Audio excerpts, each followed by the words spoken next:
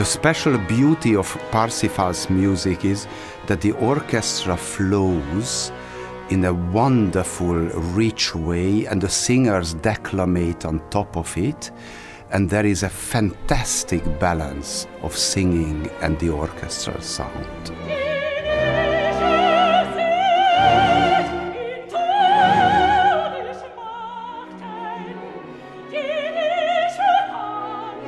This opera, I think, is about a community which is in trouble because the king did something wrong and they cannot solve the problem. They need this fantastic hero who comes and saves them.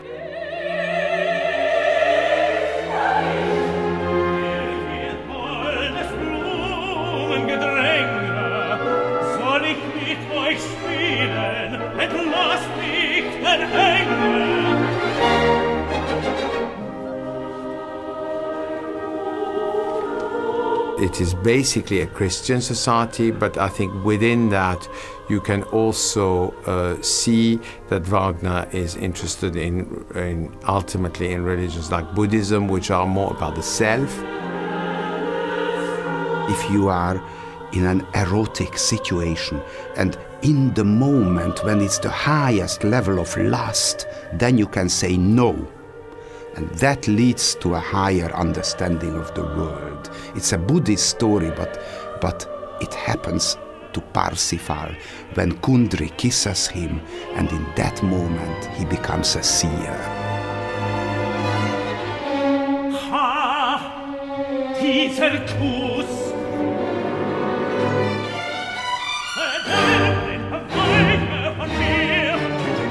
I think Wagner's operas, most of them are not naturalistic operas. So in the theater, you don't necessarily need to create a concrete place.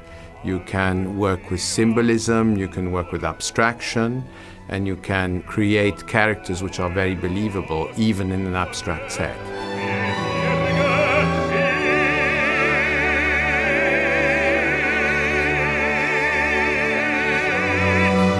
For me, the most important thing in an opera production is that the mood and the emotional subtext is the same what you hear and what you see. So people have the same emotional experience, and I think this was an excellent collaboration.